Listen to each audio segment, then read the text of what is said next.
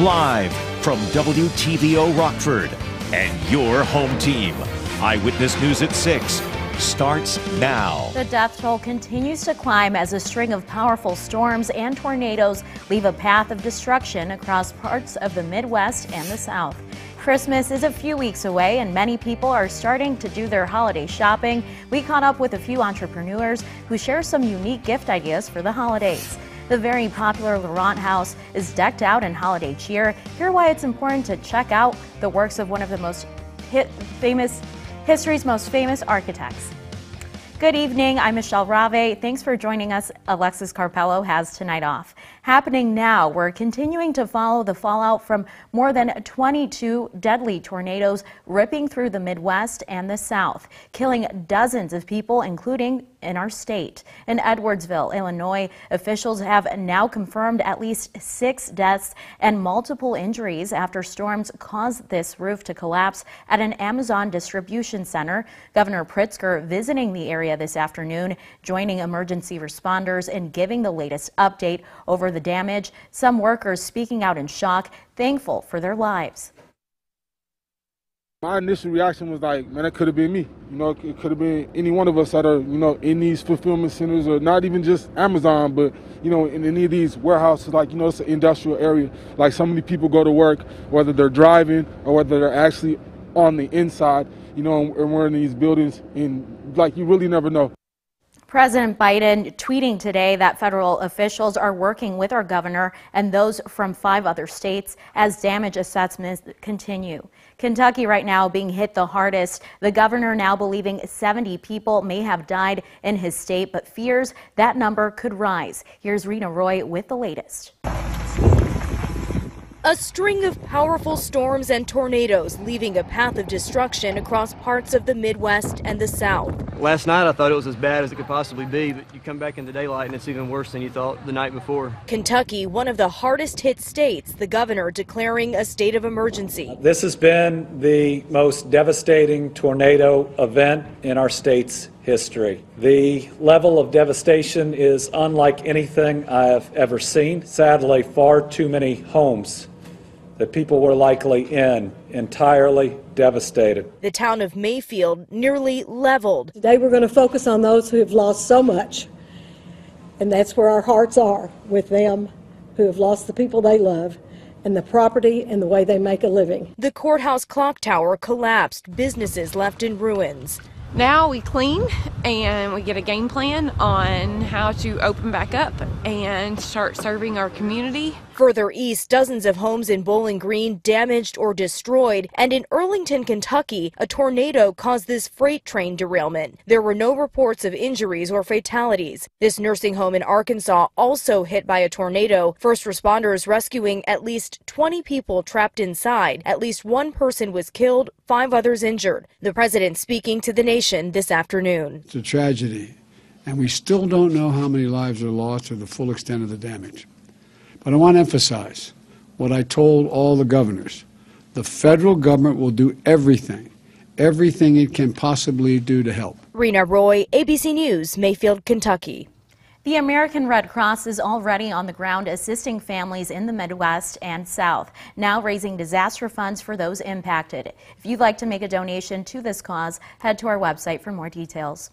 A 62-year-old man has died after being hit by a car last night in Loves Park. It happened on North 2nd Street and Landstrom Road around 6 p.m. last night. The driver of the car remained on scene to cooperate with Loves Park police. At this time, the identity of the victim is not being released as police are still investigating.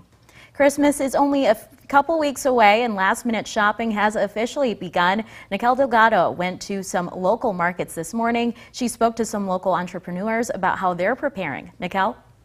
Michelle, City Rockford Market and Edgebrook both held markets this morning showcasing local entrepreneurs for last-minute shopping. I talked to some of the local entrepreneurs. The twist is many of them seen the value in recycling and personalizing items just in time for Christmas.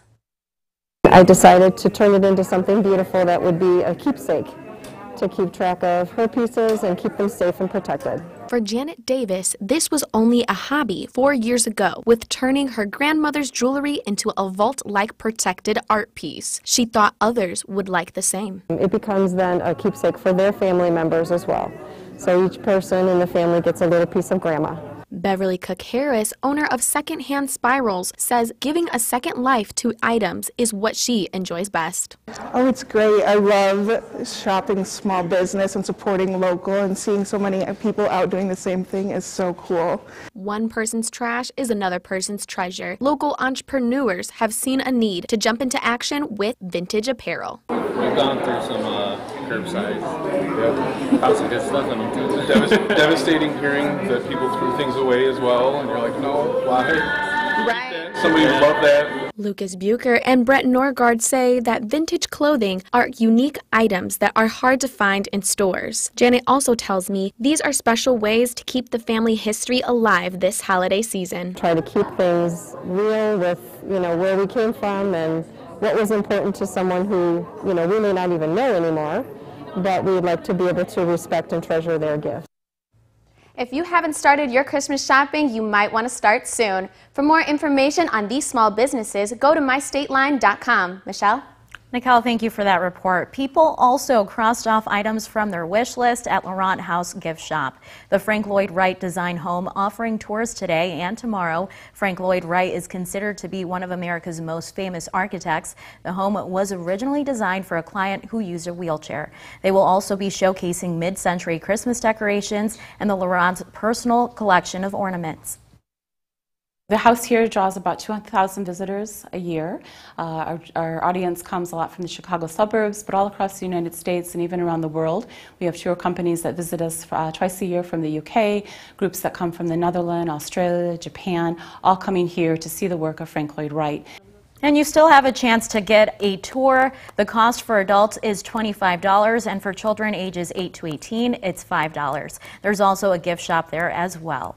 Norwegian holiday traditions take center stage today. The Sons of Norway of Rockford Valhall hosted its annual Jewel Tree Fest, where Norwegian holiday traditions are celebrated. Many people attended this event, especially since it was canceled last year. Guests were able to eat some traditional Norwegian treats and learn more about the culture. This is one of the many traditions that we celebrate. So again, being able to have it this year when we weren't able to have it last year is really important to us. About 80 people showed up to today's event, organizers telling me the Stockholm Inn was the perfect place for the event. School districts around the country are dealing with severe staff shortages, leading some to question if they will be able to keep schools open for in-person learning as COVID cases continue to increase through the winter. As Alexandra Limon is keeping you connected to the nation's capital. From teachers to bus drivers, at many schools around the country, there just aren't enough employees. Some have left because the pay is so inadequate and the work hours are so irregular. Those staff shortages have forced some schools to return to virtual learning temporarily, something that could happen more often if the number of COVID cases continues rising through the winter and makes shortages even worse. Secretary of Education Miguel Cardona says the money Congress approved in the coronavirus aid packages should help keep students in the classroom. In the short term, we need to make sure we have enough staff, maybe bringing back retired teachers and helping incentivize that. Some districts are considering allowing retired teachers or those nearing retirement to work while also receiving their pensions. Getting experienced teachers in there is helpful. I think school systems need to be creative. Ohio Democratic Senator Sherrod Brown says ensuring all staff and students are vaccinated will also be critical. Some people have left the profession because they're concerned about their health. But Republican Pennsylvania Congressman Mike Kelly says implementing mandates could backfire. This idea of vaccines and mandates has become a political battle. I don't think it's really a policy battle. Once you tell somebody you're going to have to do this, they start to back off. In Washington, Alexandra Limon. Now, your firstborn weather forecast from meteorologist Jordan Wolf. Yesterday, there was a significant outbreak of severe weather through the Midwest and the South as well. We had a total of 44 tornado reports, hundreds of wind reports, and dozens of hail reports, all associated with this storm system. In addition to this severe weather, we also had some significant winter weather associated with this storm because of how powerful it was. This same storm system that brought us tornadoes of the south brought us near 20 inches of snowfall in Minneapolis and surrounding areas. We also were not directly impacted, but we did see a great amount of rain. We had over an inch of rain. It was our second wettest day of the 2021 and the wettest day since December of 2015 as well.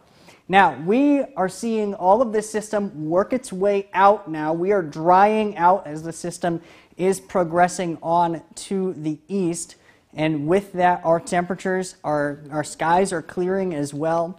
And we're seeing clearer conditions on the back end of that. This is our Mercy Hill SkyTrack camera here in Rockford, where the skies have cleared and the sun has also set, dropping our temperatures down just a bit. We're sitting in the mid-30s and low 30s across our viewing area. Those will continue to drop just a little bit more into the 20s tonight. It's also a little bit breezy out, so wind chill might be a little bit of a factor, with winds anywhere from 5 to near 15 miles an hour. Wind gusts could potentially be a factor into the day tomorrow as well. We could have wind gusts close to 30 or 35 miles an hour. That lasts through the evening tomorrow, so that's something to also keep an eye on as this system is departing, still causing wind on the back end of it. Temperatures will continue to drop through the night tonight. Tomorrow, though, look at this. We get temperatures near 50 degrees for our high. We do drop back down through the evening, and then on Monday we get temperatures once again surging.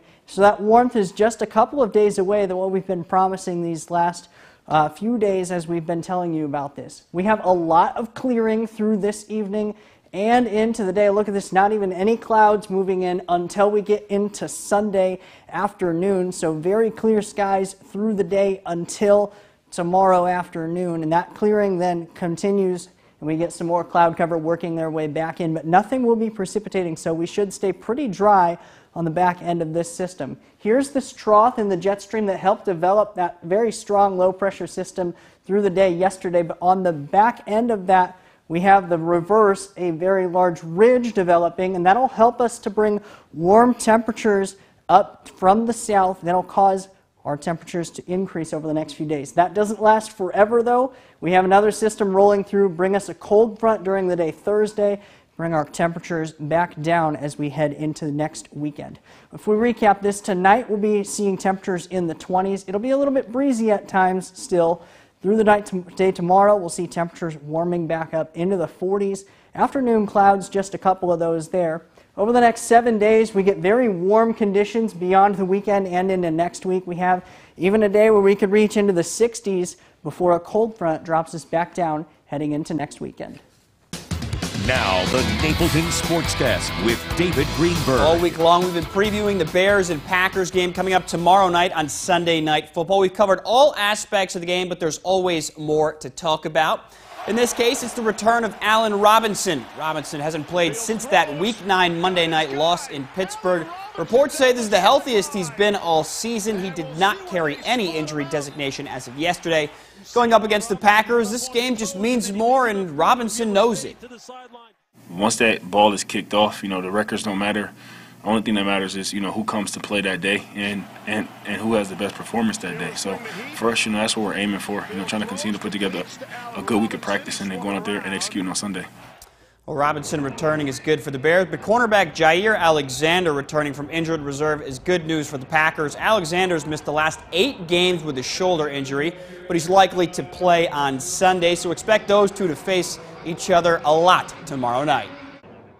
The way Ja has been, the last however long it's been, 8 or 9 weeks, he's here, he's in the building, he's, around, but it's just been nice to kind of interject him back into football, having him out on the practice field, just because of the energy and the juice and just the natural passion that he brings. Guilford Vikings had been out after quarantining due to a COVID outbreak within the program, but the Vikings returned to action last night, picked up a big 69-66 win over Hononegah. They were back in action today, hosting the Belvedere Bucks in a makeup game. Good ball movement by the Vikes. They find Bryson Hodge. He gets that to fall from the elbow. Hodge had 13. For Belvedere, Attilio Gostin drives the lane, finishes the Euro step. He also had 13. Guilford's Malachi Johnson's got a bright future. Splits the defenders, gets it to go with the left. This time Johnson going to look to the corner for Samaj Smith. He takes a step to his left and buries it. Guilford won this one with ease, 62-36. Check out some girls action. Lutheran ladies hosted Yorkville. How about this one-handed bounce pass from Michaela Hufens to Maddie Wilhelmy for the easy deuce. Then it's Hugh Fines who gets the feed, and her shot, nothing but net.